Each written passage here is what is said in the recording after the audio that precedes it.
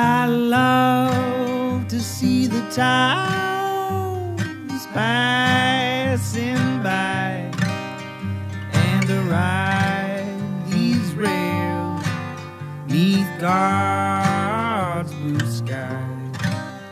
Let me travel this land from the mountains to the sea, 'cause that's the life I believe He meant for me. And when I'm gone and at my grave you stand, say God called home your rambling man.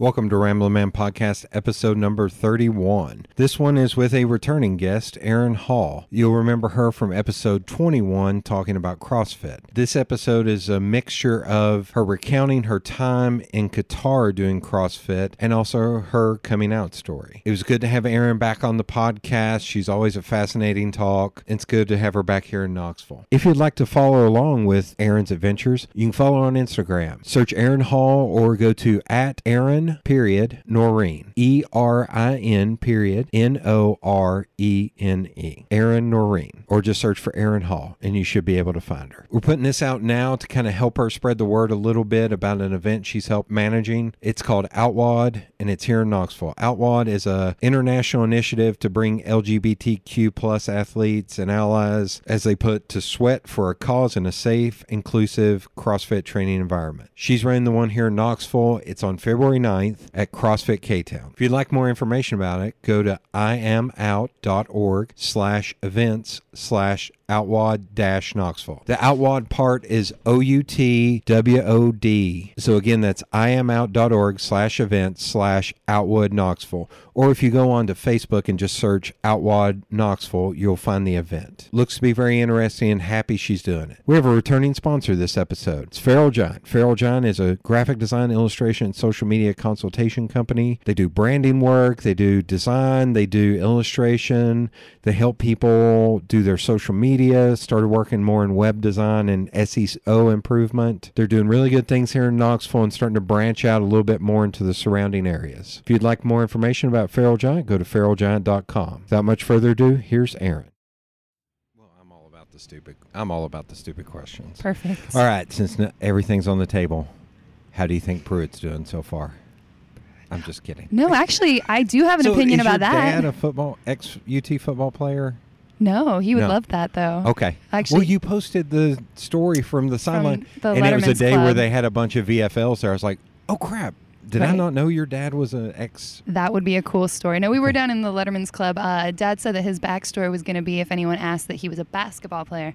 So that was my dad's sport with the height and stuff. Oh, okay. However, before we get too far down that rumor, no, neither of my parents went to UT, nor were they collegiate athletes. My girlfriend is the UT women's tennis coach. She was an athlete, so she's able to get us into the Letterman's Club.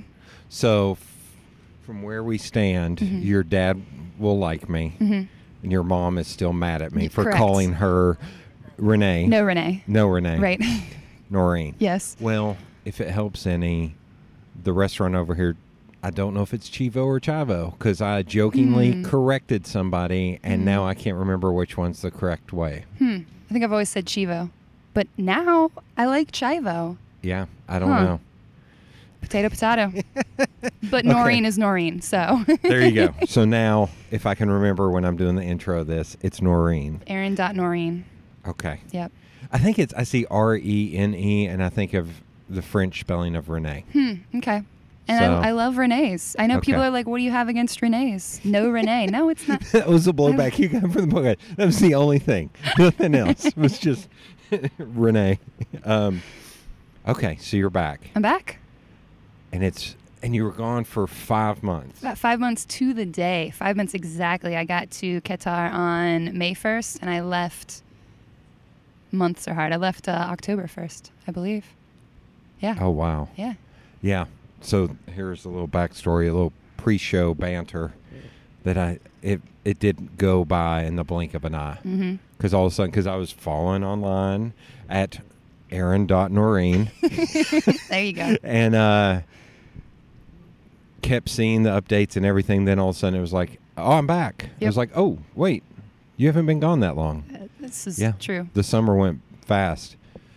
Okay, since we'll go down the rabbit hole, what was the average temp while you were there? I have never felt heat so intense. So I'll put it this way. Right as I was leaving, so toward the end of September, it started to get a little bit cooler. And there was a day where and it was always cool inside, with the AC blasting, but there was a day where I realized I was walking around with my jacket all day long, even when I was outside, which was really unusual. And so I pop open my weather app just to be like, oh, wow, it must be cooling down. Like, why am I wearing my jacket? It's because it had gotten under 100 degrees. So when you get back here, you buy big puffy jackets because you're like, holy crap, it's 75. Yeah, it was. Luckily, when I first got back here to Knoxville, it was still in that heat wave, and so I had a week or so to kind of ease me into it. Reacclimate. Now that the temperature has dropped, I'm struggling a little. That's hilarious.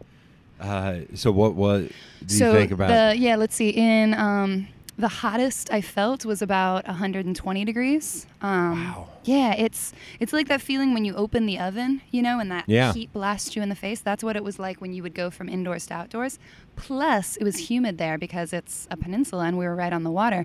So it would be like the heat from the oven blasting you in the face and that feeling of when you open like a greenhouse and you go into a green. And so, immediately, like your sunglasses would fog up. Your phone, your phone in your hand would immediately fog up. So you can't see anything. Now you're blind. You're out in the heat. You're immediately sweating. You can't text. God. You're wiping everything down. You're just trying to get as quick as you can into the next building with AC. Hell, your phone can't register your thumbs because there's too much sweat on it. Exactly. So to pull in another sport, so being here is like spring training for being there. Yes. It's the warm up for pun unintended warm up. So when you were going, I'm trying to think of the optimistically, I don't want to say curious, but like optimistically,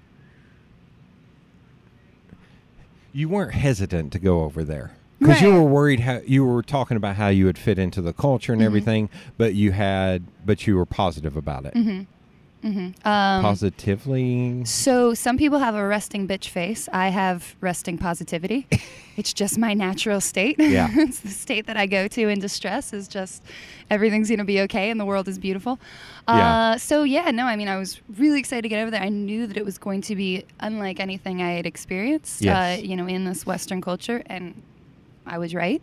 But, everybody there eats food and breathes air and drinks water, and if they wear pants, they put them on one foot at a time, one leg at a time, just like we do. So, anywhere, that's the beautiful thing about travel, is anywhere you go in the world, you realize like, oh, we're cool, we're all just humans. Yes. It's the little things that make us different. Yeah. Well, that's a weird thing. When I travel, this is going to sound weird, but I'm trying to do the positive thing.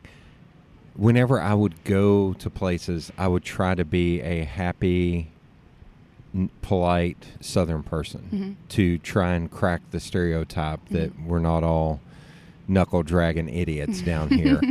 So it was very, I had to be very aware, I think, if that makes sense. Yeah. To ramp it up to 110% instead of 100%. Sure, yeah, and because there weren't many Americans there where there was it was very multinational, is that a word? People from just... So the gym I was working at, I think they had about 50 different countries represented in their gym membership. Okay. Fascinating, just people from all over, but there were only, I could probably count on one hand the Americans that I met. That was on down the list of how many expats were there. And so, it was, you felt like you're representing your country. And so you want to be a good representative of your country. Yeah. How many, so 50 countries represented.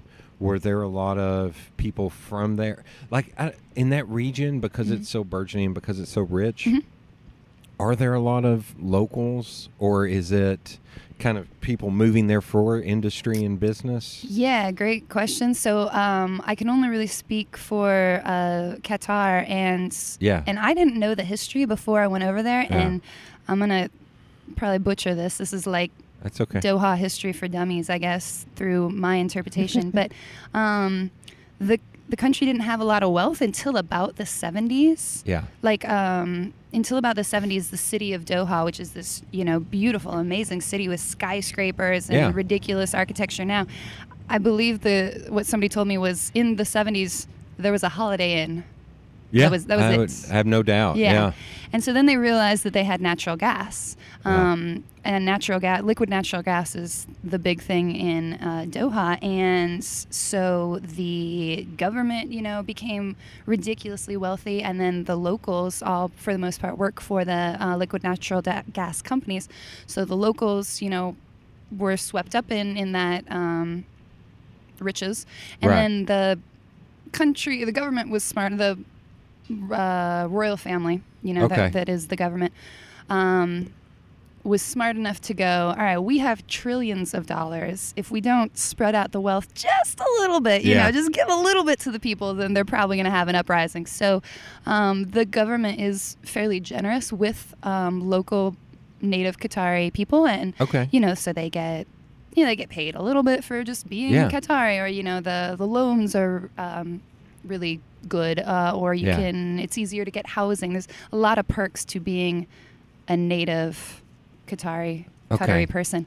That being said, it's really hard to be a Qatari native. Even so, if I knew people whose, maybe both of their parents were Egyptian, and my friend was born in Qatar, but has an Egyptian passport.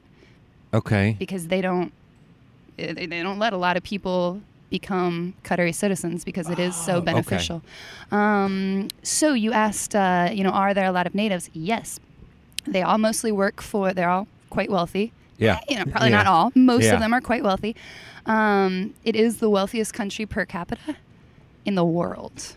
Wow. Qatar is. And so they're quite wealthy. A lot of them work for the liquid natural gas companies in one way or another, which means that the locals aren't, as you and I aren't interested in doing the more, middle to lower class jobs. So that's why there's been this, big influx of basically how it went is the Qatari people were the top, first class, whatever, if you're going to talk class systems. And then the educated expats who are the engineers or the CrossFit coaches, whatever, the people from, European or just not necessarily European, but, the ones that are educated, that have the, like, what we would call a white collar job, would be kind of your if a Qatari person and then a European engineer were to get in a fight, the Qatari person would still win. Okay. But the European might not go to jail. Then, and this was a hard thing to wrap my mind around. It's not necessarily a class system of, say, respect. Everybody there was very respectful of each other, but it's just the way it was that the people who ran the restaurants, who were in the hospitality industry, who were in the hotels, were largely Filipino. Huh. And again, there was a lot of respect. Yeah, everybody treated everyone well, but that's just the way it was. Qatari natives aren't interested in having those jobs. They're better than what most of the Filipino people would find in the Philippines. Yeah. So it benefits everyone. And then most of the Uber drivers, taxi drivers were mostly from India. Yeah, you'd think. India, sometimes African countries. And then construction workers were also from India, African countries, stuff like that. Interesting. Yeah. Okay. But still not a lot of Americans over there. Not a lot of Americans, yeah. That's interesting to me. Also, I understand Africa, I understand India. Yeah. The Filipino, that's, I'm just trying to do the logistics in my brain of I wonder how that got started. Yes, yeah. How did they even think to how start did coming over there? Fall into place? Mm-hmm. Oh no, it's probably just somebody came over with their family, did something, it was successful, and then word got back, they were like, hey, this is awesome over here. Like, come on over. Yeah. Like, yeah. And especially with the internet. I mean, it's, oh my gosh, we just got dive bombed by some pigeons. Yeah. We survived. Are you okay? Yeah. Oof, I'm okay. This is our territory. I'm just checking the head because I don't have a lot of coverage area up here to block. Yeah. Okay, so they did a lot of that stuff.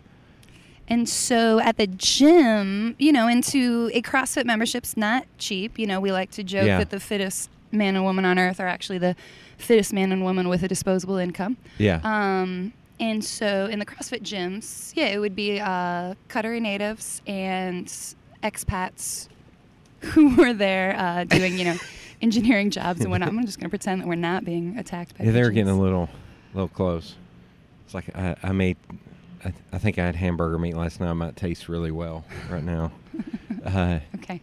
So so the most expensive, the CrossFit within the gym itself. So so that's why in the CrossFit gym, we had all these nationalities represented, and it was cool to talk to. And most people, even when they come over, they usually work in some degree for the liquid natural gas companies, or a lot of people were there as Qatar Airways pilots, and a lot of people were there who worked for the hospitals. Okay. Yeah. Interesting. They. I'm trying to think. There's no ginger way to put it. I also just watched some dude stop mid walk because a pigeon almost hit him in the face. Man, we are in their territory. Yeah, Man, this is like, I feel like Tippi Hedren right now. Do you get that reference? Nope. The Birds, Rod Taylor and Tippi Hedren. Yeah, I don't like horror movies. Oh. Yeah, sorry. It's a terrifying movie. I saw it at Tennessee Theater one time, and they had cranked the audio so loud, I had to hold my hands over my ears. And I had taken my little cousin to it, who was like 6. I was like, just put your fingers in your ears, boy. I don't know what to tell you. We're not leaving early. Hell no, we're not leaving early. With it. Yeah. Ginger. Is everyone in like their own, like is there, I'm going to use New York or San Francisco. Is there Little Italy? Is there Chinatown? Are all the people kind of split up into their own area? Like the Filipino people who own the restaurants, they live in a certain area? I'm going to go ahead and say yes, but it's more of an assumption than anything because I didn't have a car, and so I didn't really get to see a whole lot of the big city of Doha. What I can tell you is that the expat area where most of the expats lived, where my gym was these beautiful skyscraper condos, brand new. Like literally the islands that we were on was a man-made island. Right. Yeah. So and so that's where so if you have money, that's where you live. A lot of the Qatari natives lived in these neighborhoods that to us they would look like compounds, but they were like gated neighborhoods. Basically, the houses are so different there. It's not like there's lawns, So looking at them, it would be like, what is that? Yeah. Nice looking military style compound, but it was neighborhoods, Okay. And it's style of house. Also, I assume that they have really strong winds or storms. Yeah.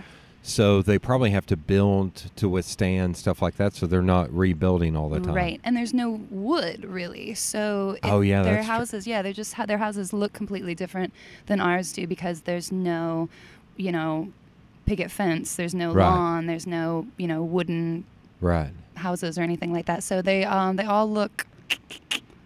I don't even know how to describe it. They all look kind of sand colored and like they're made out of. Well, not to cement. go down a weird side street, but the big thing when Osama bin Laden, when they showed his compound and stuff, they're like, oh no, this is actually like a luxury compound. Well, and they're beautiful on the inside. And a lot of them are beautiful on the outside too. I don't mean to analogize that, but for any normal person, it's like they know what that looked like. Okay. And any normal way. Well, I mean, they just refer to like normal people as Western people. Sorry.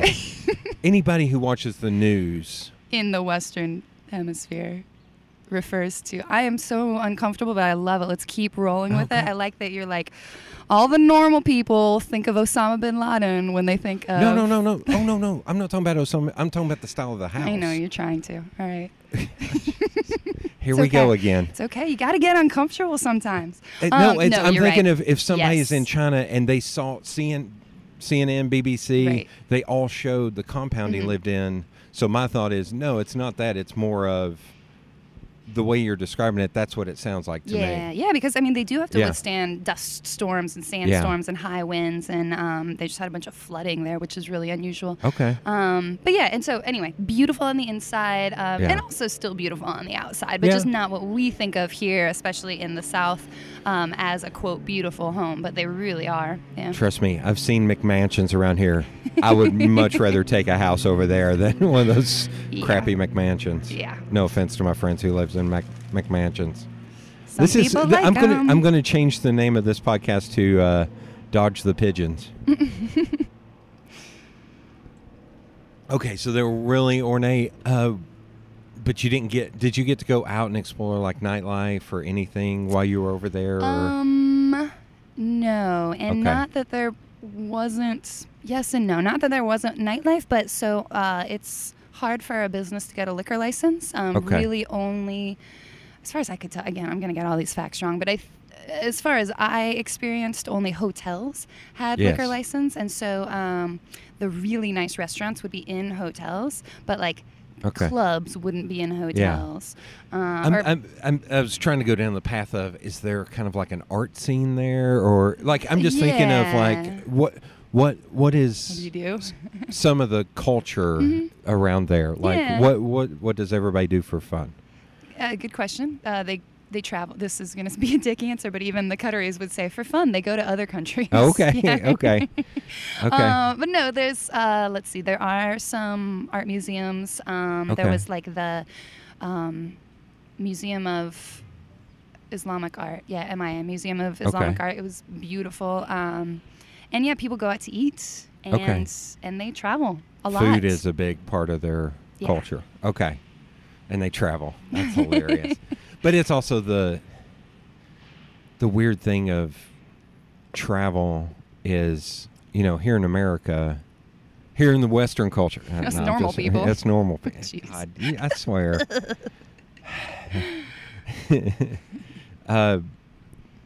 Like, we'll go to Memphis for the weekend, which is 5 or 6 hours away. And I talked to a friend of mine who lives in Scotland, and I mentioned doing that, and he was just like, that's too far away. I was like, you're an idiot. I would be in Italy every other weekend. Right.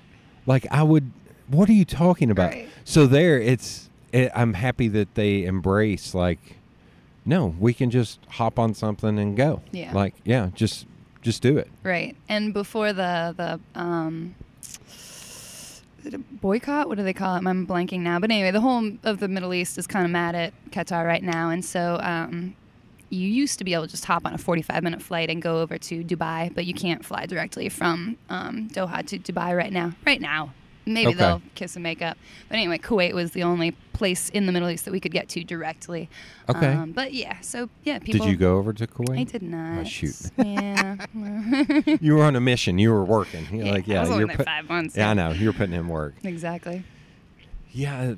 Where did Lee go? A friend of mine just she's a teacher, or she's getting her PhD, and she's doing a residency in Norway or Sweden or somewhere. I was like, oh, so where all are you going? And she was like, oh, no, it's all work. I'm not going anywhere. I was like, man, right.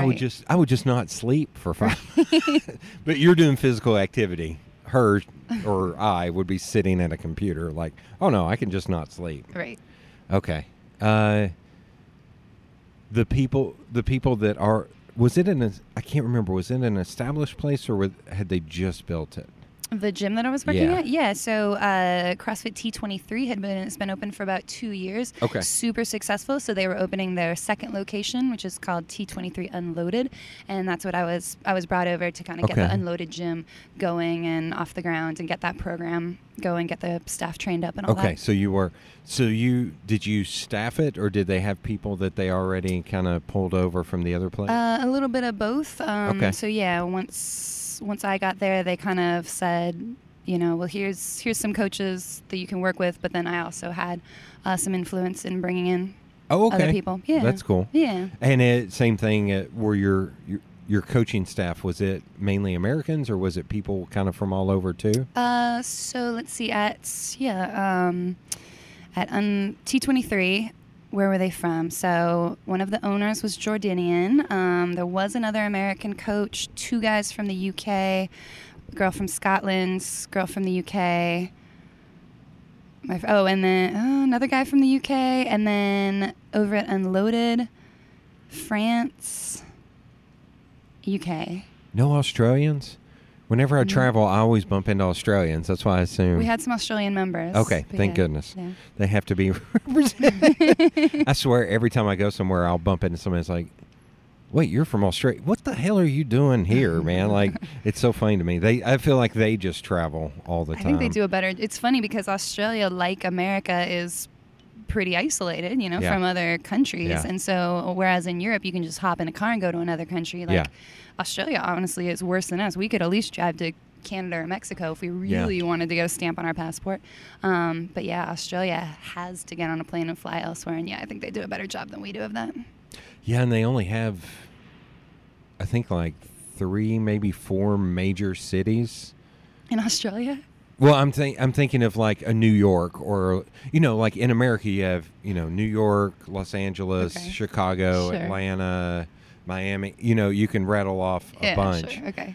But I think it's because a lot of the people I know there are from Perth. Yeah. Or from Sydney. Melbourne. Or Melbourne. Yeah. And it's like, I know there are other places. Right. The funniest thing, one of my friends told me, we were talking about Outback Steakhouse here. And he was like, and I said, one of my friends was like, man, I love the Alice Springs chicken. And I asked my buddy, I was like, what's Alice Springs like? He was like, it's nothing. It's like an empty train station in the middle of nowhere. Yeah, because it's in the Outback. Alice Springs is one of the places close to Uluru. Yeah. But my friend from Perth was like, where did they come up? I was like, dude, they probably just threw a dart on a map and were like, that sounds nice. Let's do Alice Springs. Oh, my God. Now I'm not going to get in trouble with the Aussies. I'm not saying you don't have big cities. Yeah. That's all right. You've already offended quite a few people, starting with my mother. So, let's just keep that. No, I'm kidding. She likes you. Oh. She doesn't like how you say her name. Oh. Noreen. She'll like that. That was a good Southern accent. Good. Okay, so staff, mainly UK and American, a lot of UK and Americans.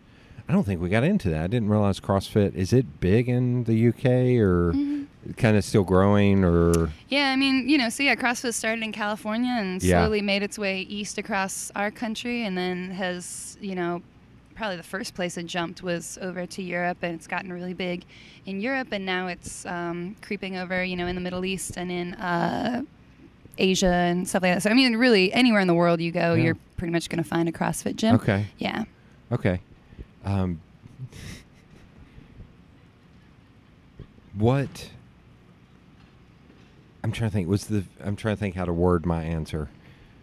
Was the food scene kind of varied, or was it leaning towards one thing or something another, or was it? Varied. I guess I would say. So from what I can tell, I don't know how, and this is going to sound and now the real ignorant. Yeah, but I don't know what they ate before they were able to fly food from other countries, because so you would go to the grocery store over there and you would go to buy meat, and it would be like, and they would label it, they would be like, do you want beef from Australia? Do you want beef from the US? Do you want beef from Ireland?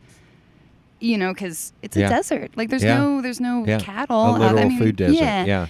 And so anyway, none of the food in the grocery store was all that good because it had been shipped from all over the world, so it would go bad in 2 days. Same with the vegetables too. Again, it's not, you can't do a lot of agriculture in the desert, or not efficiently.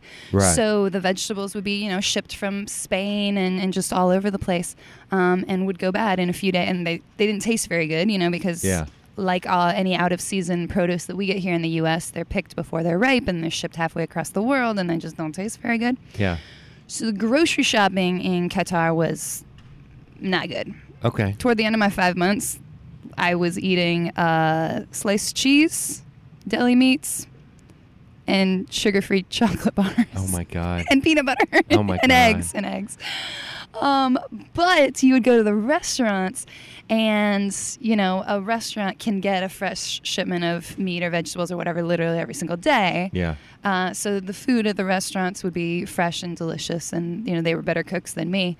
But it's hard for me to describe what really, and so especially where I was eating in the expat area, they would kind of try to cater to all different nationalities and tastes. And so even you could go to this beautiful restaurant with an incredibly ornate buffet, and it would have sushi, and it would have Indian curry, and it would have shawarma, and it would have Asian stir fry, and it would have what a pasta. So just a little bit of everything. Okay, so a little bit more, a high-end Golden Corral. That's what you're telling me. I'm just kidding. I'm just kidding. Just one or two notches above a Golden Corral. Just one or two giant leaps and bounds and notches. So there was a sushi night at this one restaurant. So the restaurants are in these beautiful ornate hotels with amazing chandeliers, and just no matter what I wore, I always felt underdressed. Yeah. And on sushi night, it was like all you could eat sushi, like amazing quality of sushi. They would bring it out to you. One course would be the sashimi would come out in a literal ice bowl. It was a bowl, a very large bowl made of ice that they would bring. And each table would get their own individual, bowl of ice or ice bowl. And then they would bring out another course with like dry ice, so it would have the whatever foam, not foam, when it's like fog, coming off of it.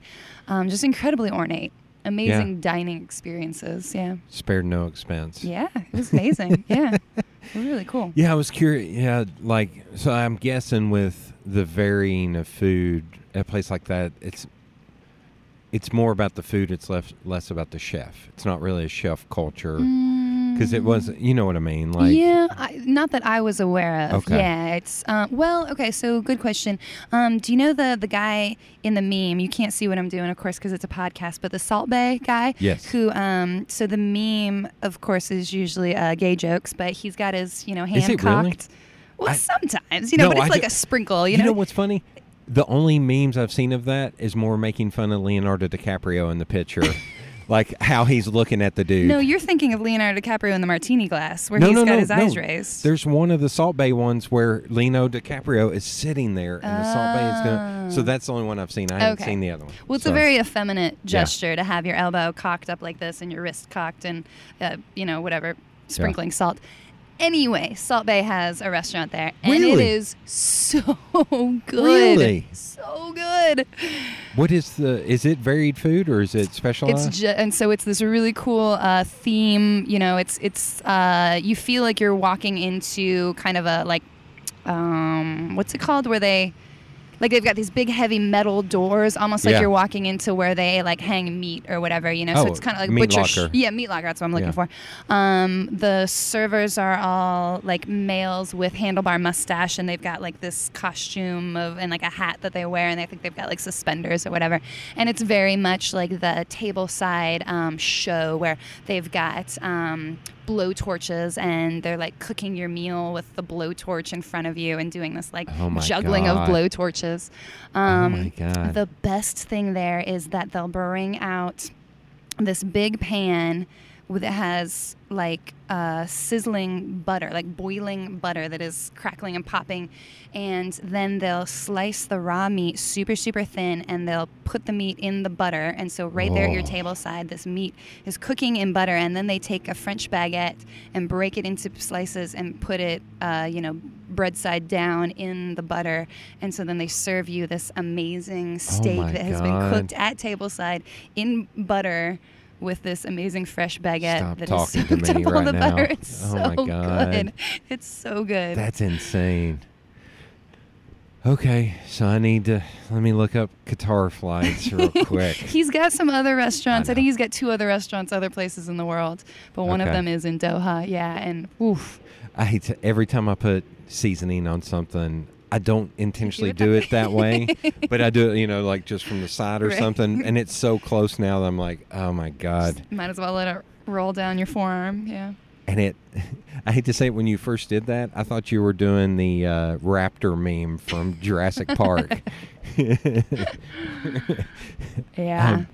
Okay, That's so good food. Mm-hmm. Food is kind of the BFD there. I mean, I wouldn't say that they are a food culture. You think of Italy as being a food culture. Right. In Doha, they certainly have really, you can get an amazing dining experience in Doha, and I'm sure Dubai is the same way. Well, I'm just thinking but going back to the grocery thing, if it was very hard to cook stuff at home, then I think maybe the culture over there they're used to having to go out to eat or go to a common area or something. And the natives can certainly afford to, go out to eat for every meal. So, yeah. Yeah, you're right. I wonder what they did before. Good Lord. I mean, I don't know. I honestly don't know. Probably I would assume a lot of breads.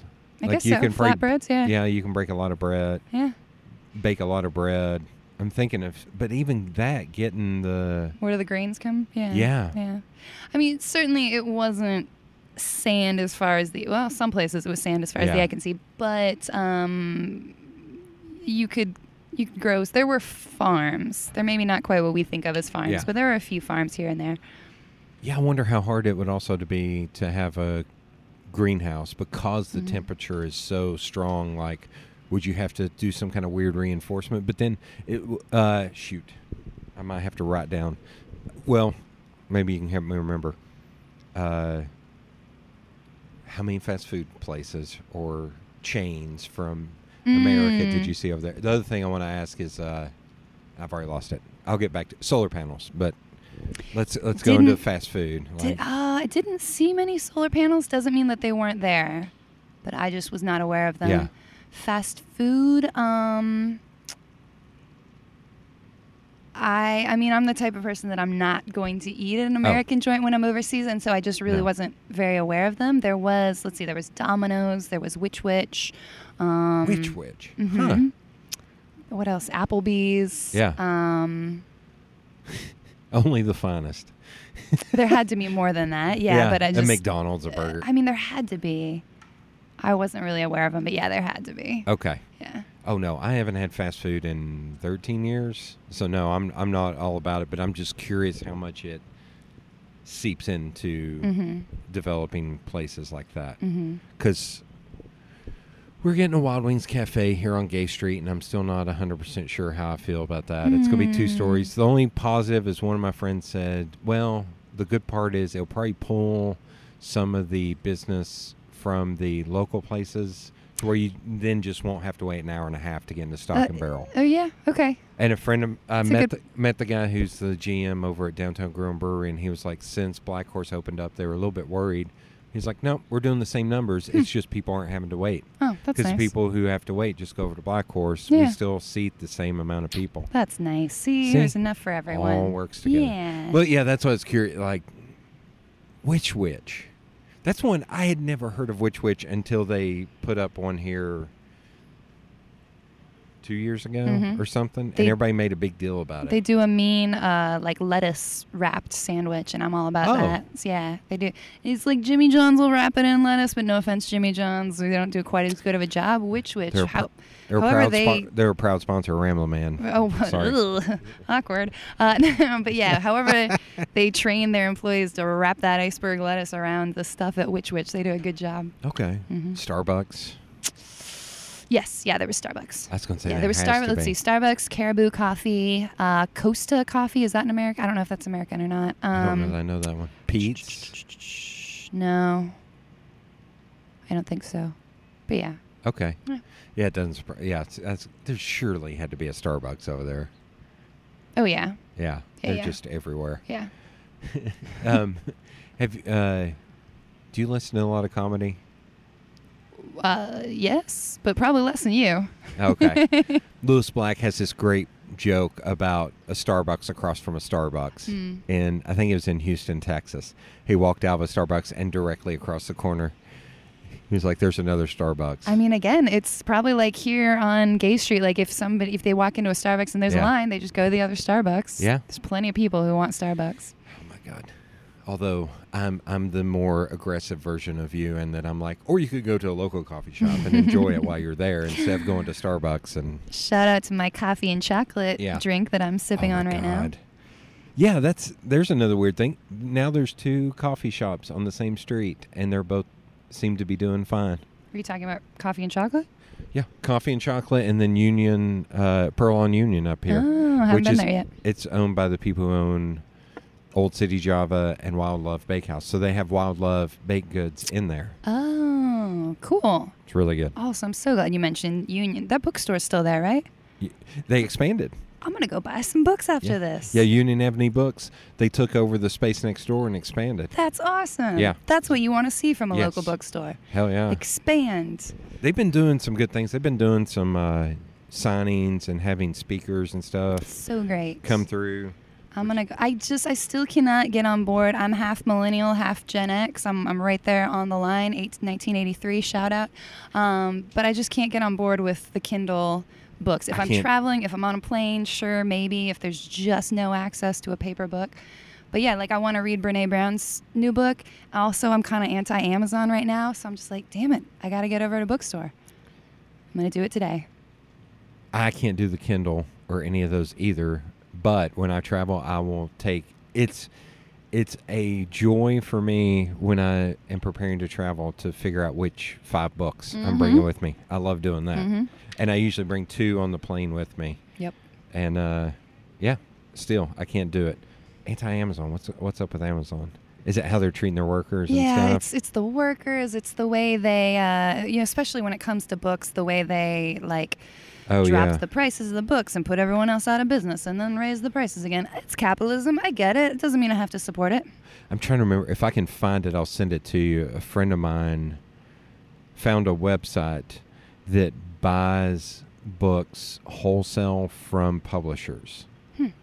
So they buy in bulk, massive, and they a lot of times beat Amazon's prices, and they benefit the authors and the publishers more than Amazon does. Like they don't bully the publishers and the authors; they actually support their publishers and authors. I gotcha. She reads a lot of books, and her husband's getting his PhD in literature. Former guest of the podcast, Lance. Nice. That he's having to read 400 books. She's a bartender at Pretentious, and I saw her last night. She's awesome. Yeah. They don't know who I am, but I just waved at them. She was giving me a hard time. She was giving my buddy Sean and I a hard time last night. But yeah, whatever that website is, it's a lot better. Cool. But I can't remember right off the top of my head what it is. He'll tell you in the intro. Yeah. By the time you're listening to these words, you'll already know what it is. Yeah, you will already know what it is. That'll probably be the sponsor of this episode. Okay, so yeah, I figured, but it could also be like solar panel farms or something like that, out a little bit away from. Yeah, there's a lot of smart people over there, and so I'm willing to bet that those things are all there, but I just didn't know about it. Okay. Yeah. So when you were going over there, and I can't remember if you mentioned this on the podcast or you posted about it, we're going to transition. Was there a guy that you were moving over there for, or did I misread or missee, or I have a weird memory? Yeah, no, you are accurate in that it was a guy that I was dating at the time who was also coaching CrossFit overseas, and so I was like, that's a great idea. I'm going to coach CrossFit overseas as well. Okay. Yeah. Boom. Yeah. My memory's not totally gone. Yeah. Okay, but spoiler alert. Hard left turn. I might have to cut out the little part at the beginning so it can switch into like the reveal. So you went over there. What happened with the dude? No. Well, same thing that happened with all the other dudes in my life. They were all wonderful. They just weren't quite the right fit because I'm gay. Boom. There we go. It'd be funny if the mics just cut out right now. And then be like, wait. Where we go? Okay. Yeah. So great guy. Just, great. I have had many amazing, wonderful boyfriends in my life whom I've had a lot of good times with. And then just... Yeah, go ahead. Ask away. Did you... All right, I'm going to rapid fire a few questions in a row. Mm-hmm. Did you always kind of know this? Mm-hmm. Is it part of what prompted you to go over there? Okay. And did you find someone over there? Great questions. Okay. So I wish I could be the spokesperson for everyone in the LGBT community. I can't, but I can speak for myself in that I always... Well, okay, so I was raised, in society and whatever, just straight is the norm. And biologically, I guess straight has to be the norm. Otherwise, our species would not continue. So, straight is the default. And my parents are amazing, open-minded, people, but they are straight. And so, I was just, raised in the late 80s and early 90s like any other American kid. And I don't remember being exposed to a lot of, non-straight couples growing up. Okay. And so at the time, I just didn't have the narrative to put into words like how I felt. All my, and whenever we would have slumber parties, we would giggle about boys and stuff. And I always have been and still am attracted to males. Okay. And so it was easy for me to, kind of giggle along. I also had feelings for my girlfriends that I didn't know at the time were unusual. But looking back now, I can realize I also had a crush on her. I just didn't really know it at the time. And I didn't know that how I felt was unusual at the time. It's a weird thing because, another default is that you're 18, you're an adult. Mm-hmm. You're 25. I feel like it's almost like 25. Like everybody is, because you're talking about that at that age, you have so much crap going on at that time. Mm-hmm. You have puberty, you have learning how to transition from a child to a young adult and dealing with with your parents, and then you just have all these chemicals going crazy in your brain. This may be the dumbest, most obvious thing I've ever said.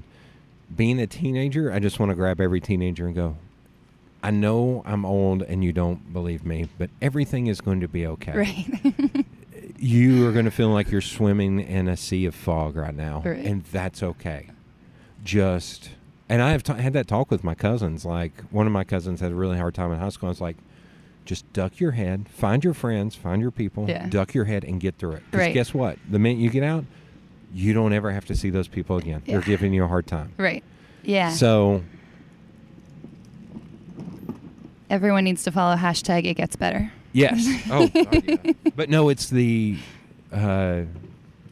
being confused about you're giggling with all the other girls about boys, and at the same time you're feeling conflicted. And who knows, you probably weren't the only person in that group that felt the exact same way. Yeah, statistically probably not. No. And I truly believe that sexuality is a spectrum, and I land somewhere in the middle. I have plenty of girlfriends who, their whole life they were never interested in the opposite sex, and so the old gold star lesbians. Oh my God. Oh my God. Okay. I'm going to teach you all the lingo. No, I'm friends with plenty of gold star lesbians. No, I'm just going to have to ask Katie how she feels about being called a gold. I don't know if she'll enjoy that or not. I feel like that's a term of endearment. I think it is. So one of my friends is writing a PhD on growing up queer in the South right now. She's about to have to knock on wood. I hope she gets to defend it soon because she's struggling with her advisor. Her advisor's pregnant and is about to leave and seems to not care. It's like, just do it next year. And she's like, no, I'm Katie. done. Yeah. But anyway. And so, and so I know plenty of women and, men who have never been attracted to the opposite sex. Again, I was attracted and still am attracted to men, and men certainly seemed to find me attractive. And so it was just easier because that was the societal default. It was just like, this is whatever is doing. It seems fun. I remember, I think the first time I ever heard about a lesbian was, I think, Rosie O'Donnell sometime That's the right, yeah. So sometime in like the late 90s or early 90s. Yeah. And I remember being incredibly intrigued. Yeah. And being like, I know I like that concept, but I wasn't personally attracted to Rosie. Yeah. So again, there was more confusion because it was just like, I like what you're doing there. Yeah. But I'm not sure that you're my people, but why am I so fascinated with this? Yeah. And then, I learned about Ellen. And again, so then it was like a little bit more. It was like, okay, well, she's a little bit prettier. I'm a little bit more attracted to her, and she's funny. Seems like a real badass, but then it really wasn't until Ellen got married to Portia that I have read Portia de Rossi's biography or autobiography. It's called Unbearable Lightness. Probably read that book 6 or 7 times. Okay. Because it talks about like her struggle of, growing up closeted and coming out, and she had an eating disorder and all sorts of things like that. But it wasn't until I realized funny blonde, relatable Ellen is with, beautiful Portia. Like, being a lesbian can look like I'm attracted. There's nothing wrong with not looking feminine, but I am someone who presents very feminine, and so to me it was just very confusing. And so it wasn't until I really grew up and was like, and this sounds like a dumb revelation, but like, love can look like anything. Yeah. And so I think I thought that, okay, if I'm going to say that I'm gay, I have to be like gold star gay, And so I was like, I know that I'm not that. Yeah. And so for many years I was like, I think I'm bi. I don't know. I still just thought I was going to get a Harry Potter like letter that was going to tell me if I was or not. God. Now you just came out as a nerd. No, I'm just kidding. Everybody knows Harry Potter. I'm not. And so I never did get that Harry Potter letter, but I did finally start kissing girls and just realized, there was my letter right there, because I really enjoyed that. Like early 20? Like when did you? Yeah, like early 20s. This wasn't like this. You hadn't. God, I know you said nothing's off the table. We're but out in I'm a trying public to think park. He's feeling awkward. I know. I'm trying to think of. Oh my God! Don't say that. I lost my virginity to a boy at age no. No. It's like this. It wasn't a snap, and it was. This is it. You have had experiences before. In the age of social media and everything, it was just not something you presented online. Yeah. Which is another dumb statement that we should have to do that crap. But right. You know what I mean? Yeah. And so, I mean, whenever people say, sexual confusion, or they're confused about their sexuality, like, it literally can just be so confusing. Yeah. Because, and really, when it comes down to it, I knew that I was pretty good at being straight. Like, I've been married. I've had lots of wonderful, wonderful boyfriends. Like, I was not lying when I told them that I loved them. Like, I have had amazing, wonderful times with the opposite gender. It just never quite... This is how and so whenever I came out on Instagram, I used the analogy, it was like I was in the wrong career. And I think a lot of people can relate to that. Yeah. Because sometimes you put you're in a job and you're thinking, this is fine. I'm making a paycheck. This is good. I've got a routine. I'm pretty good at it. I've been promoted, but you're just not quite happy. But you're happy enough that it's scary to leave that job. It's almost like if you made a list of pros and cons, there's still enough in the pros column to keep you in that situation, even though there's con things that may have greater weight than some of the pros. Yes. Okay. And so I just kind of thought, like, let's just keep dating guys. Like, I'm good enough at it and I'm having a great time with them. Like, I'll just eventually find the right one. But then I just realized that was a really closed-minded way of thinking. And so it's like, well, I finally realized, like, I can date women and I can date men at the same time. And then you're, like, doubling your odds of finding the right person. You just made a great statement. And we've also been spoon-fed the mantra of you got to find the one. Right. So that could be another thing that was holding you back on, like, well, I just haven't found the right key to fit. You know, the right to unlock the door to my... Yeah. Wow, that's poetry. Unlock the door to my heart. I need to put, Anyway, that's another, like, hindrance, like a blinder holding you back. Mm-hmm. Okay.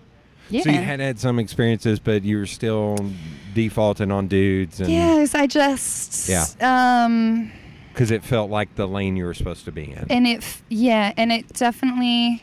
I mean, let's face it, life is going to be a little bit more difficult for LGBTQIAQ.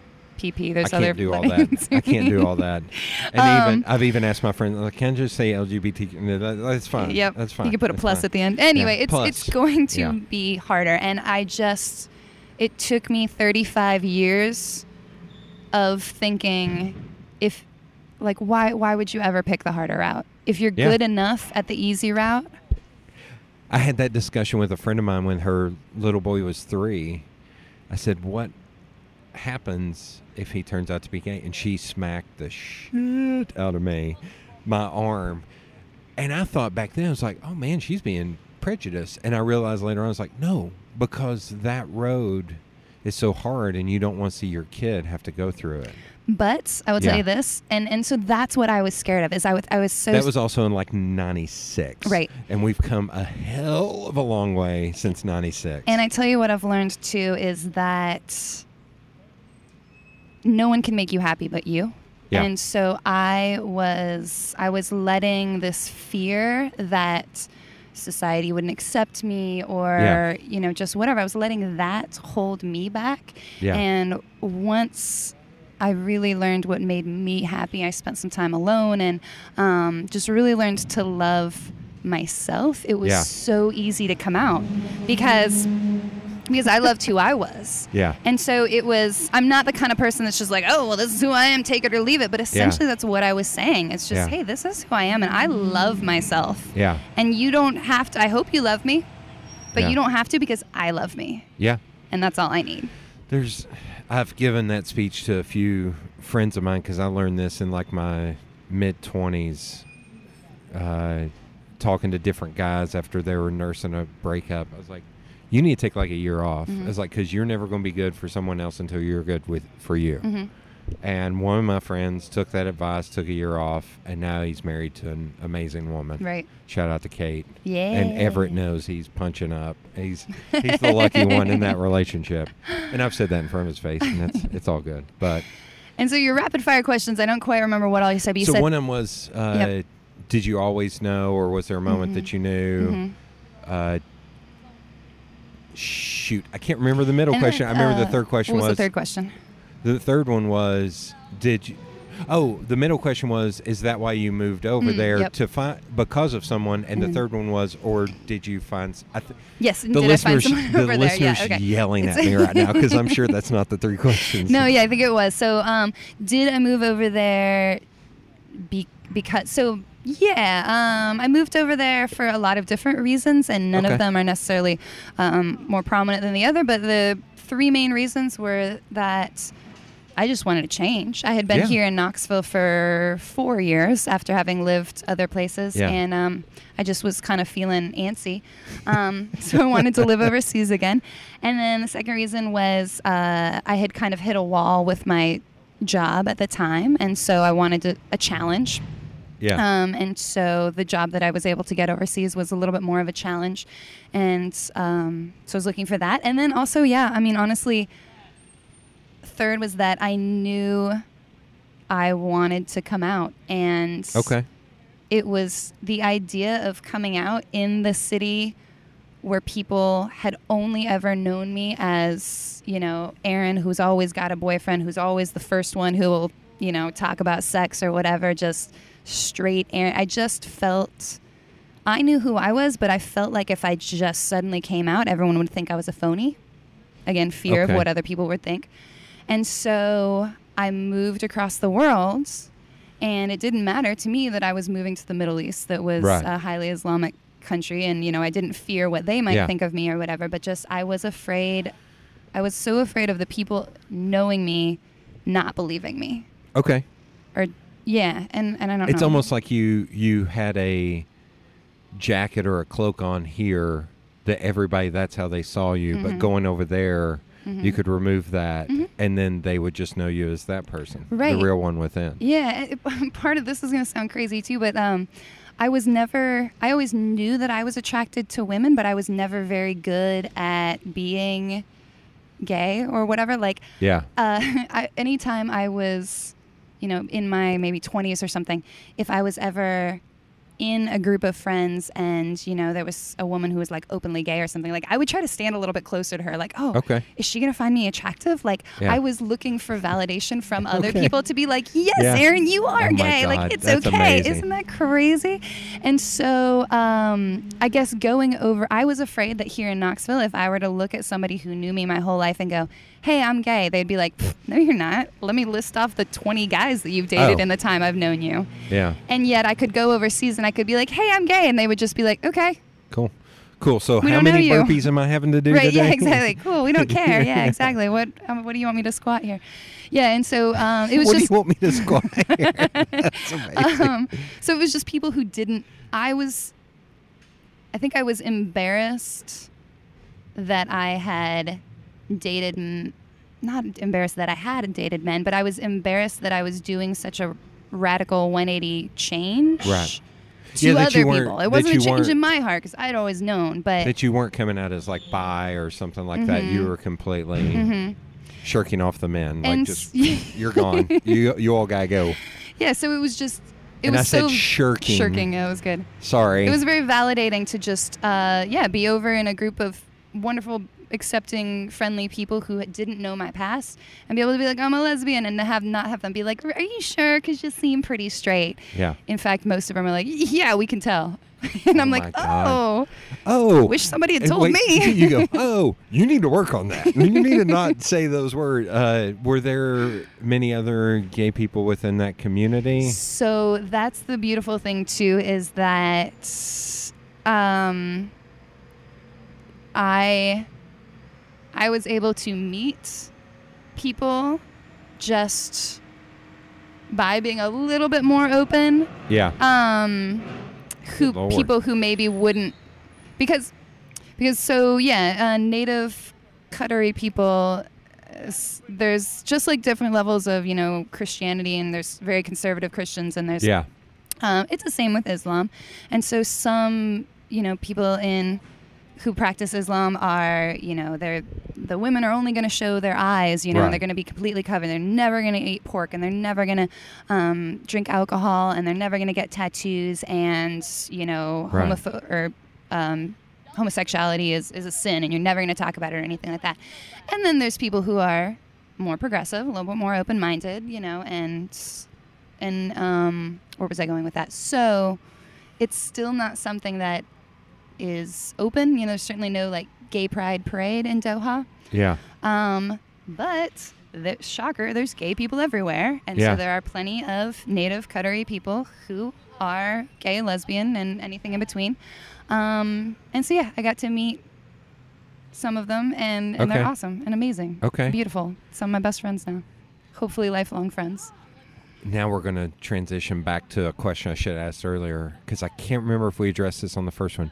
Did you have to cover up your tattoos when you were over there? So have to is not the way it was. Encouraged to? So the way I would describe it is here in Knoxville, Tennessee, if we saw someone from an African tribe walking around in a loincloth, we would cock our heads to the side and be like, that's a little weird. Oh. I would go up and be like, hey, man, where are you from? Yeah, well, you and I would. It's his or her native dress, and it's what they're used to, and they don't think it's unusual, but they would probably put on jeans and a T-shirt just to fit in a little bit more. Okay. Same thing there. If I were to walk around in shorts and a tank top, I wouldn't get arrested, but people would just cock their heads to the side and be like, what are you doing? Yeah. What are you doing? It would be the same as, walking around in a loincloth here. Okay. And so just to fit in a little bit more, I would wear pants, and I would at least wear like a short sleeve shirt, if not a long sleeve shirt. Okay. Yeah, and nobody was rude. Nobody was mean. Yeah. In fact, I got a lot of compliments on my tattoos. Nice. But you would just get people kind of looking at you funny, like, what are you doing walking around in a tank top? Right. Okay. There's a little sidetrack. Okay, so the third question was, did you find someone over there? Or nope. Because we already spoiled it at the beginning, but just in case you happen to get up and go to the bathroom or go get a Coke from the fridge. Right. So no, you did not find someone, but did... I'm trying to remember. Were you under like a contract where you were, from the onset, you were only going to be there for 5 months, no matter what? Yeah, good question. No, it was an open-ended contract that I could terminate anytime and they could terminate anytime. So when I went over there, I had planned on staying like minimum a year. Yeah. But yeah, I just got a little homesick, and and I had met someone here before I left. So. Oh, nice. Yeah. Okay, so during that 5 months, you started a relationship with you continued a relationship. Yes, which is a very, very difficult and incredibly beneficial way to start a relationship. Okay. Is long distance. I mean, we both say we would never want to do it again, but we wouldn't trade it for anything. I like that. I mean, because, we hadn't dated. We just had incredibly strong feelings for each other and started our relationship across the world. And so it had to be all through FaceTime and talking and text. And a 7-hour difference meant that when I was exhausted, she had lots of energy. When I had lots of energy, she was exhausted. It's hard to, it's hard to be in sync. And we just had to have a lot of hard conversation. When you're right next to someone and they're having a hard day, you can just put your arm around them. Yeah. And you don't have to say anything. When someone's having a hard day and you're across the world, you have to use your words. Yeah. And sometimes it's really hard to use but we had to. And so I had to learn how to have those conversations that started out like, I've had a really rough day today and I want to interact with you right now, but I don't feel like talking. Can you just talk for a little? I'm not mad at you, but I don't feel like talking, but I still want to, do you want to just look at each other on FaceTime? And sometimes we would or whatever, but. Well, and you're a very forthright and forward person, so I can see you being like, I've been yelling at people all day. Can I just sit here and listen? Just tell me how your day went. However boring you think it is. Right. Trust me, I want to hear it. Or if we, insulted or offended or, said something that didn't sit well with the other person, because we only had like 1 hour a day or so where we kind of were synced up and were able to talk, we never really, you don't want to have negative talks during that time. You want everything to be sunshine. Oh, how was your day? Oh, it's great. Oh, this is great. Everything's great. Well, everything was not always great. Right. And so you had to force yourself that some of those days you were going to have uncomfortable conversations in that 1 hour or so that you were able to talk to each other. God, yeah. Good Lord. Yeah, I can't imagine, because that's the problems with like the dating apps and stuff. There's a lot of them where if we connect, I want to say, can we just go get coffee or a beer or something and sit? It's like, because this chit-chatty crap is driving me nuts. Yeah. Like, I would rather just sit across from you for an hour and talk than big shocker. Right. Big shocker. Okay. So then you came back, and it was essentially like you came back and you're in a relationship. Yes, it's been wonderful. Yeah, so we did a lot of the hard work yeah. in those 5 months when, you know, we were just having to learn to communicate with each other. And yeah, we were both a little bit nervous about, like, okay, we know that we communicate well together. And we know we have these strong feelings for each other. How is our day-to-day life going to be? Sorry, he did not smile back at me. Well, that's the dude who plays the fiddle in Market Square, and I was just trying to be polite. Give me a very sorry, distracted. Okay, so you did a lot of the hard work. Did a lot of the hard work. Yeah, See, laid a lot of the listening. groundwork. Thank you. Yeah, and so yeah, we were both a little bit nervous of, you know, well, how is our day-to-day life going to be with each other? And fantastic. I mean, sitting next to one another on the couch using FaceTime. Like, do we actually really like each other? Yeah, it turns out we do. So that's good. That's awesome. Yeah. Shoot, I had a question. Now I went down the rabbit hole with that dude. Okay. Yeah. Oh, here was my question. So you did come out on Instagram stories. Mm-hmm. Had you sat down and had that like when it comes to your folks? My what? My parents? Yes. Yes. Yeah. Yeah. So yeah, again. What is your dad's name? Mark. Much easier to pronounce. Mark and Noreen. Exactly. Did you sit them down, or were you still over there when you had to tell them? Yeah, so good question. Mark and Noreen are wonderful people, and I was so nervous, they couldn't have made it easier. I mean, and so I told them both right before I left. I had actually told my brother How many a siblings long do time you ago. have? I have 2 brothers. Yeah. Okay. And so, and so I told my brother a long time ago. He was just like, "Oh, cool, all right." And then once I met this woman that I'm serious with now, I thought, okay, now it's time to tell the parents because I've found someone that I'm really serious about. And let's see, Dad and I were having a conversation kind of about something else, and I snuck it in. You had separate conversations. Yeah, I don't even quite remember how. I was so nervous, but I kind of just snuck it in there. And he just kind of smiled and nodded and goes, "Cool, okay," and just keeps going on about the conversation. Cool. I had to even go back and be like, "Wait, do you understand what I just said?" And he was like, "Oh, well, yeah," and stopped and gave me a big hug. And I love you no matter what. And then, by the way, what were we just talking about? Yeah. And I was like, "Oh, yeah, that was wonderful." Yeah. And my mom, same way. Yeah, she just was, "Okay, great. You happy? Yeah. Good. We love you. Cool." Yeah. Moving on. Exactly. There was one friend of mine that when she finally came out, I'm going to go back to something you said, kind of, when she told me this story, it was the first time I'd ever heard of this, which was she had dated the same guy all through high school. I think they started going to college together, maybe even in her freshman year in college, she realized, no, I'm gay. And so she stopped dating him. She had to tell her parents, she was like, they were never into religion before them, but magically they and her sister were religious and yelled at her and to me, all that.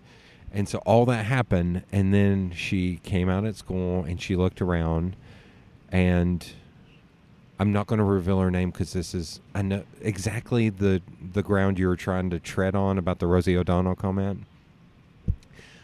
Let's just use the example. She said everyone looked like Rosie O'Donnell. That's the way I'm going to put it, the polite way of putting it. Sure. And she was like, wait, I just lost my family. I lost this guy who has been there for me for 5 years, and these are the choices I have. She's like, crap. And all that. But then she found, you got a wasp or something. That's what I was looking for. Yeah. She found her now wife, who is a very pretty woman. Feminine. Lots of them are pretty. Yeah, but a little bit more feminine. Yeah. And my friend is like exactly what you said. She's 6 foot tall. She's a beautiful woman. And so she found her now wife and was just like, okay, good. And then her now wife introduced her to all of her friends, and I'm going to quote her because it's funny, but I have to kind of hold on for a second. Yeah. Like, he just walked up right behind you and was just staring at us. I was like, and the words about to come out of my mouth are not ones I really want to broadcast super loud. We were working together, and she was sitting on my desk talking to me. She came out to me, and I was like, I did the exact same thing. Cool. I don't care. Yeah. Like, you're my friend. I don't give a shit. Right. And then she was like, and then she told me the story, and she was like, and then my wife introduced me to all these other women, and they were all a bunch of hot lesbians. I was just like, God, please don't ever say that in here. We are in a corporate environment, and that I'm sure. But I just started laughing, and then I told her, I was like, you are lucky I'm not a knuckle-dragging idiot, because you realize what you just said to me. And she was like, I do. Maybe I should have said something different. I was like, you should have. Well, and... But she, like, now... I'm going to turn it around the positive. She has mended that relationship with her parents and her sister. Good. And it's come around to where they're all super close now. Even though I'm not revealing her name. Her and her wife just had twins. Aw, awesome. And it's been a little bit of a struggle. They had colic, which was a struggle. But, and because I keep going, I want to come see the twins, man. I want to come see the kiddos, man. And she's like, they're really sick. And maybe I was like, okay. But I kind of want to see the babies. Yeah. I'll chance it. Like. Well, yeah, and again, just breaking the I don't necessarily want to say like breaking the stereotypes, because it's totally cool to be. Yeah, it's totally cool to be a more masculine presenting female. Like, that's totally cool. Yeah.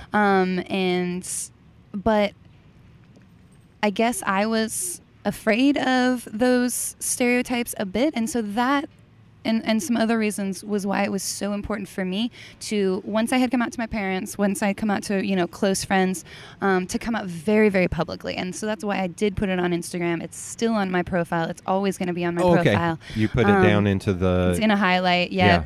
You can sit there for half an hour or whatever it is and hear me nervously ramble into the phone about my analogy of being a farmer or an architect. Yeah. But yeah, it was very important for me to come out in a public way so that other people see it, and so that if other women, like me, who have my similar background, who have always been like, quote, good at being straight, but it just doesn't feel quite right for them, like it's okay. Yeah. It's okay. You can be whoever you want to be. Yeah.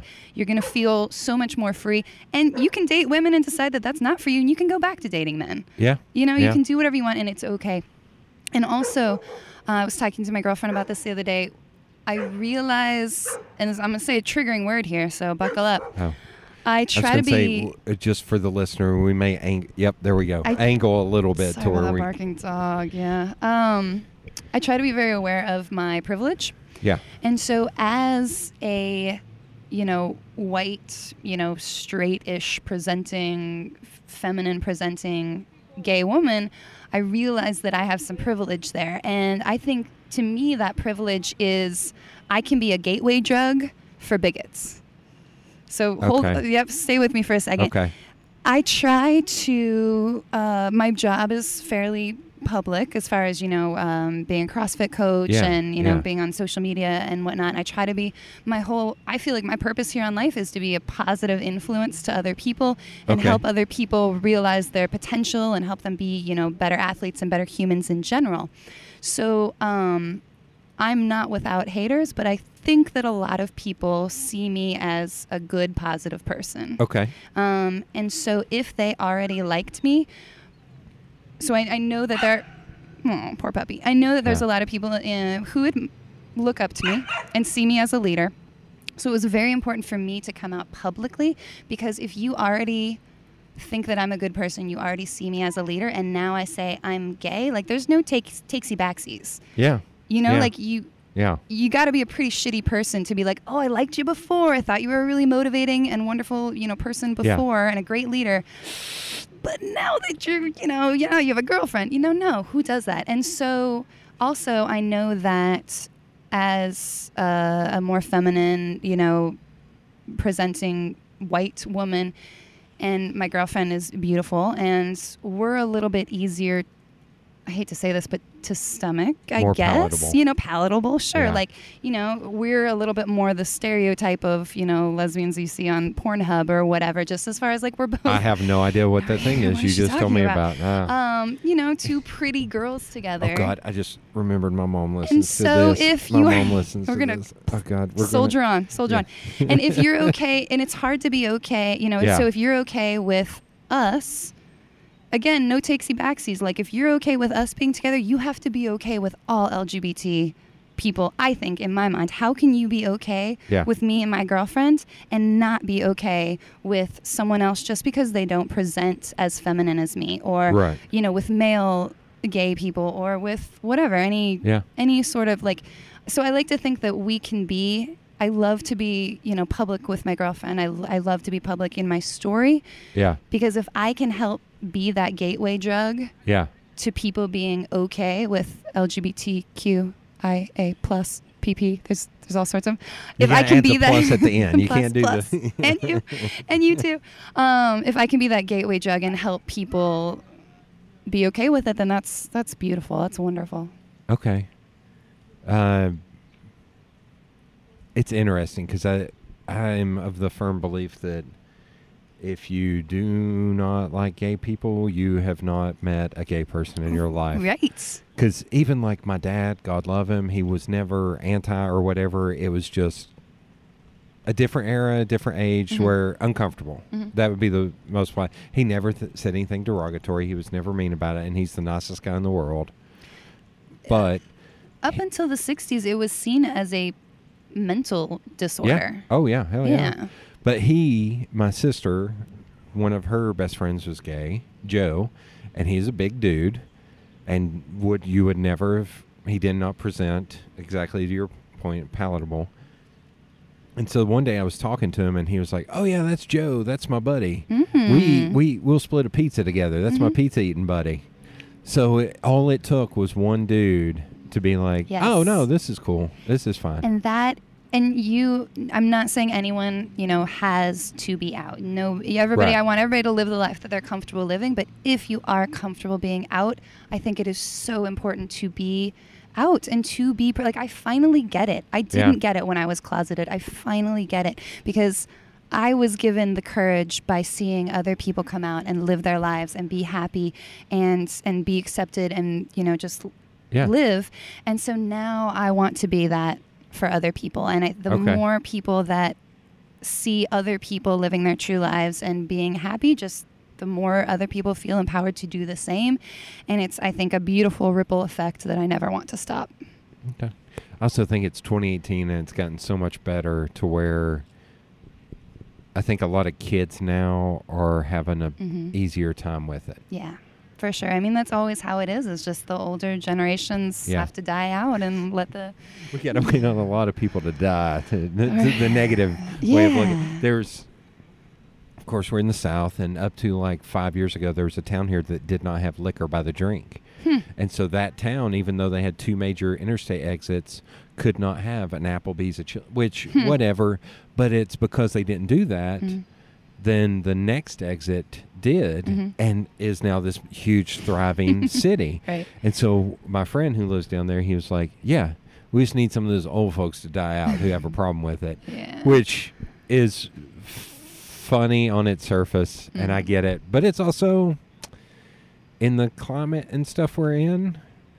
There have been times where I have used my size to my advantage and just went over and been like, "We're going to stop talking because your stupid is showing." And it's like, you need to stop. Right. You need to stop. Right. Yeah. Right. Well, and a lot of people I just don't even look at, don't even bother with them. I marched in the Pride Parade this last spring. All right. And the funny part is, I think there were, was it like 40, 50, or 60,000 people? However many. This was the biggest turnout for the Knoxville Pride Parade. But the funniest was the protesters. I think there were 11 protesters. Yeah. And I walked up because my buddy stood in front of them and flipped the bird the entire time it was going on, kind of blocking them. And so I went up and like patted him on the back and looked at them and literally did a like that and waved my hand at him. I was like... I just kept walking. Right. I did. Did I mention this? I may have not told you this before. So we marched to the end, and as we were leaving, there were two younger people, a guy and a gal, and they were both married, and they had a bullhorn and were yelling. But it was such a crappy bullhorn, you couldn't hear what they were saying. That's nice. So... as I was crossing the street, the wife was holding a GoPro because there were 3 cops standing there talking to the guy. Just like, not being harsh with him, just like, because they were saying some pretty harsh and vile things. And they were just talking to him, and the wife was holding a GoPro to make sure, whatever.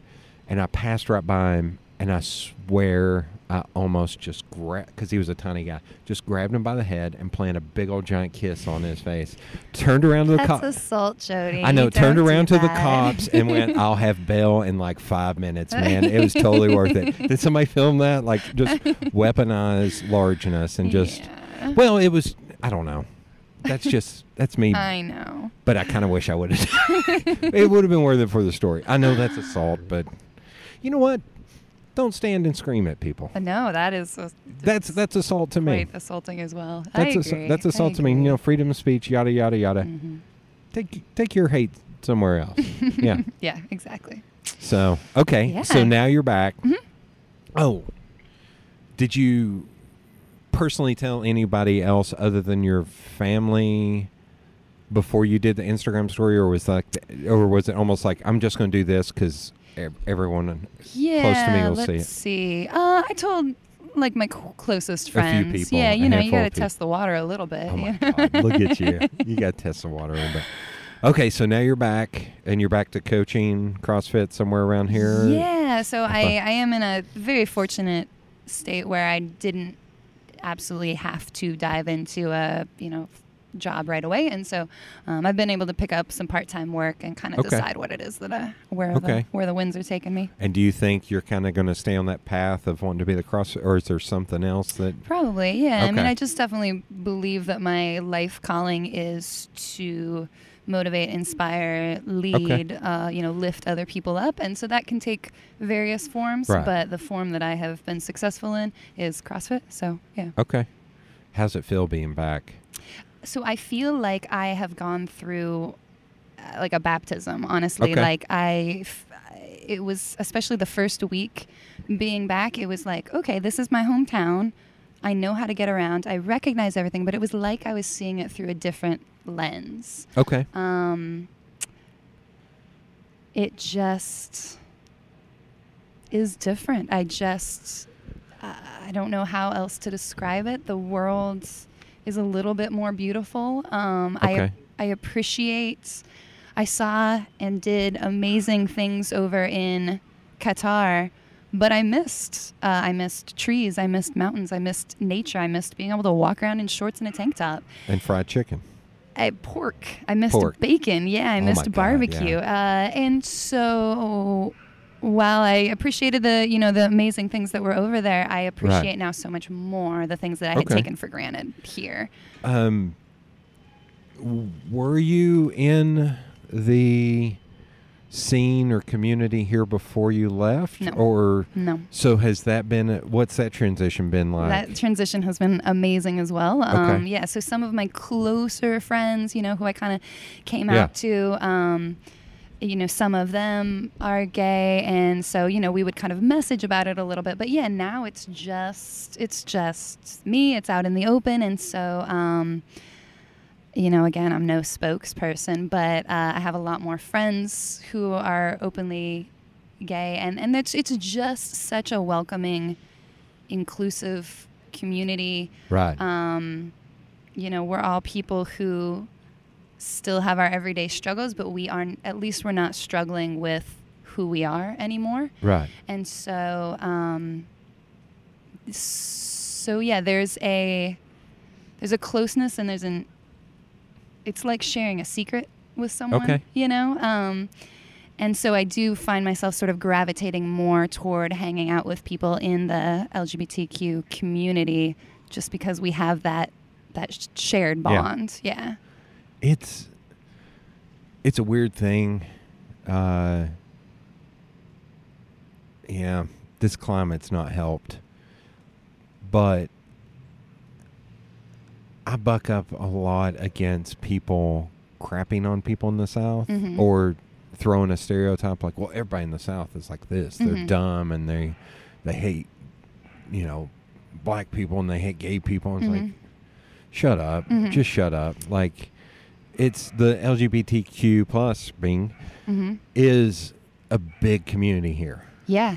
And I know that because I'm friends with tons of, which... Yeah, and so it's funny that you should say that, because that's another thing that I realized in living over in the Middle East is that... Whoa! Pigeons again.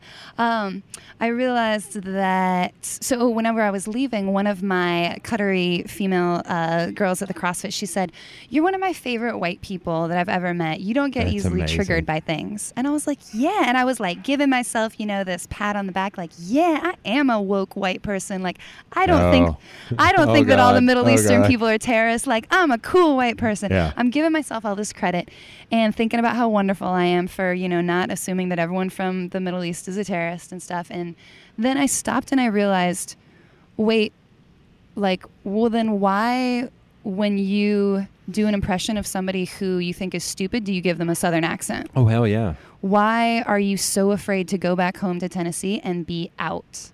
It's because I didn't even realize that I had this prejudice against my own people. Oh, yeah. And so it took me going all the way over to the Middle East and realizing, like, oh, yeah, no, I'm not prejudiced against you. Like, I'm so open-minded, to then realize, like, shit, my whole life I wasn't open-minded against my own people. I just had it in my head that everyone from the South was closed-minded and stupid, and that could not be further from the truth. No. And I think that's part of my big awakening, too, and coming back and being able to be here and see the world as so much more beautiful. Oh, yeah. Yeah. Well, it's interesting. I realized my own stupidity. Oh, God. Come on.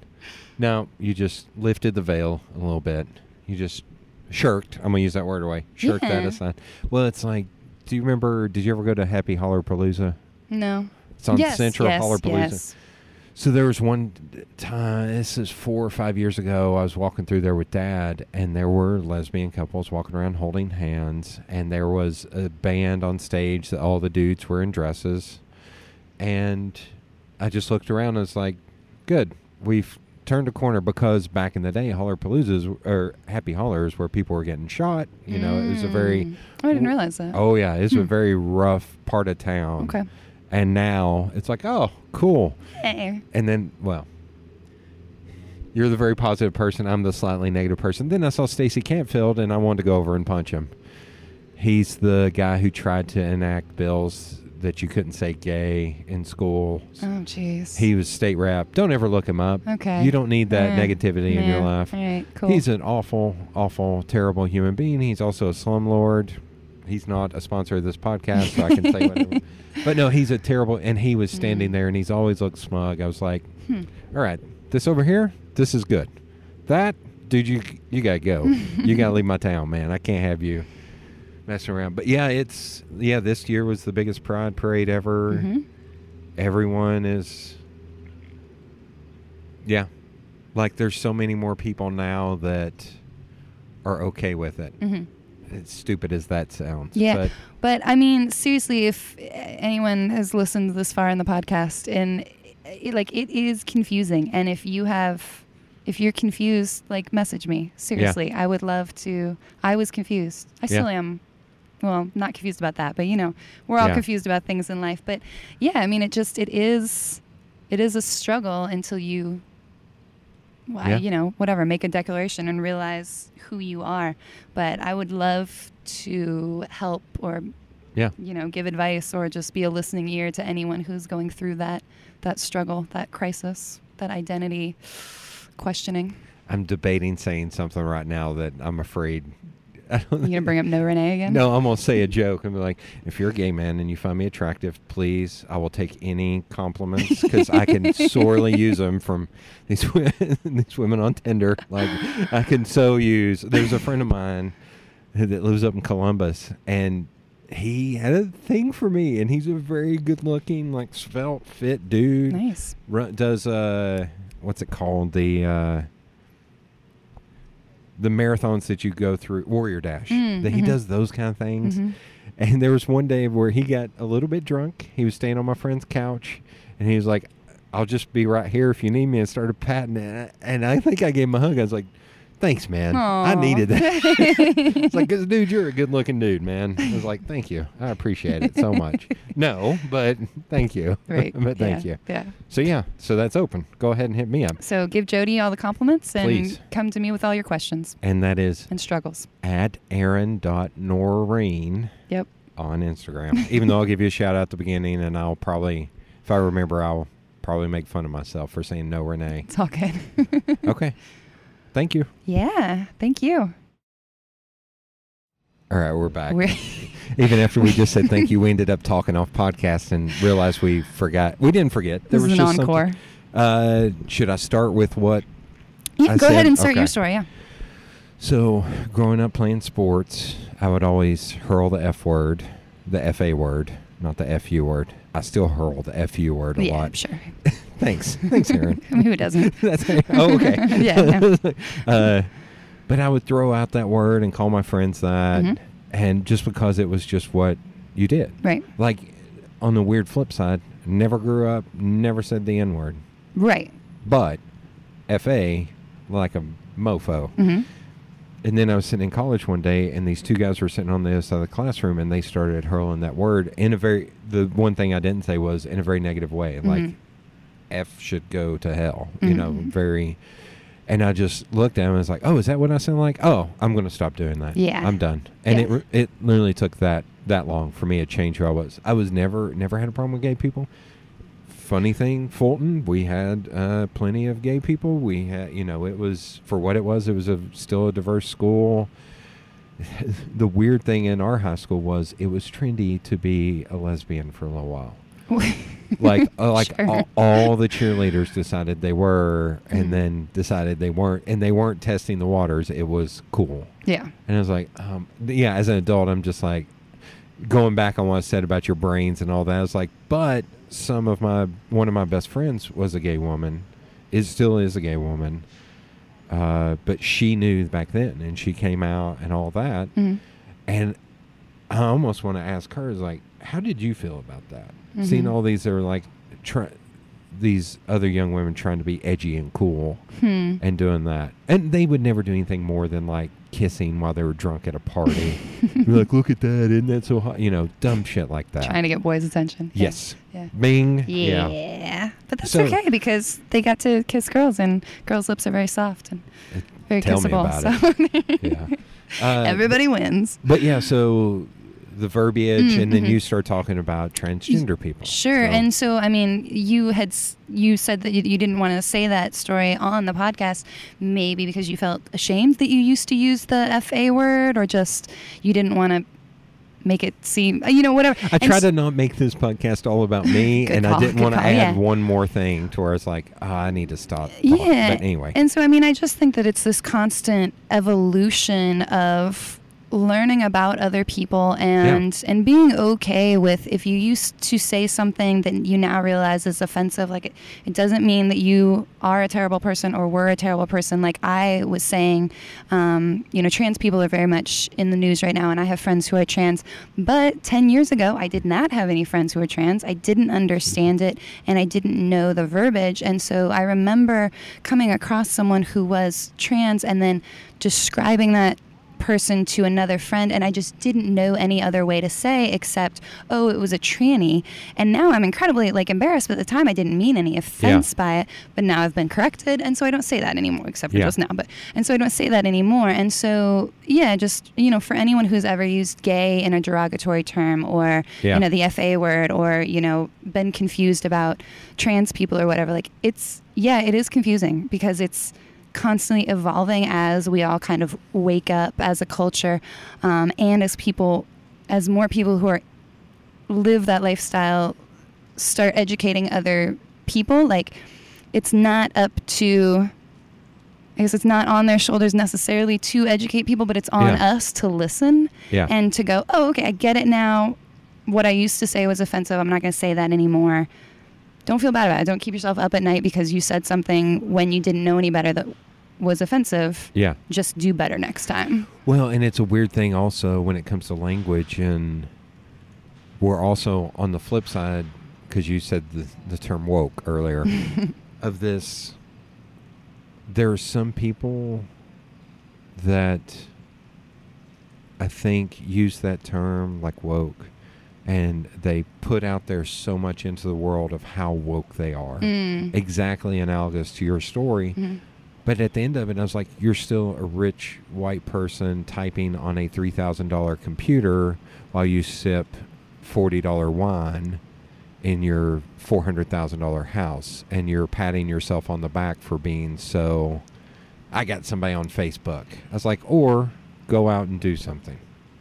Yeah, I mean, it's the whole, I can't hear what you're saying because your actions speak so loudly, Yes. You just go live your life. And that's a weird thing, I think, now, is I'm a big on trying to, which is funny, anybody who listens to this would not believe this, but about being more humble. Like, you should be more humble. You should be... We talked about this in the first episode. Yeah, that you should, put others' thoughts, but you should also step back and sometimes realize it's not about you. Mm-hmm. So bragging about yada, yada, yada, sometimes you got to, no, let them, exactly what you're saying about if they have questions or they feel funny, they should reach out to you, as opposed to some white person being like, well, actually, let me tell you how it is. So, yeah, maybe we shouldn't have got back on for me to say that, but I don't know. Yeah, I think that I think that people sometimes can be scared to ask questions or scared to speak up because they're afraid of offending, or, you know, people roll their eyes and it's just like, oh, you're just being, you know, everything's too politically correct. It's like, just don't have a fixed mindset, you know, be open to learning and be open to the fact that, yeah, maybe you were mistaken before. I was mistaken before. We all have to learn. Yeah. It's a weird thing also because I listen to so much comedy. There's a lot of comedians that there's no filter. And there's a lot of them that, like, that are they're gay people in that community that say, no, I don't mind him saying that for a punchline because he's getting a, like, I get what he's doing. Right. I was like, because I know he has no hate in his heart. Like, one of the comedians was like, I never say anything. He's like, but I think a lot of people are okay with me. And he even had a guy on there that was a gay man. And he was like, no, you have no hate in your heart. Have you watched Nanette? I haven't yet. Okay. Because I need to get into a mindset to watch that. Yeah, you kind of do. What's Hannah, what's her last name? Gadsby. Yeah. Nanette is the special. I've seen it like 4 times. So she is currently dating Jill Soloway, who created Transparent. Okay. I've listened to podcasts with Jill Soloway before and never had a problem with her. But she's also keeps kind of morphing, I think, I don't know if that's a plot. She keeps changing who she is, evolving. I'm going to use the term evolving. And I heard her on a podcast recently. And I think for me, a lot of it is, a big thing for me is wealth inequality. And there were a lot of things she was talking about. I will go, I need you to stop talking. Because there are a lot of people with a lot of hard times. And you're talking about, well, people got mad at me because I wear a suit. I was like, who gives a shit? Maybe that was the biggest problem in her life at the time. No, that's what I mean. And I finally had to turn the podcast off when you say Hannah Gadsby. And I was just like, I wish people like that. It's almost like I don't want somebody who is bigoted to hear her talk.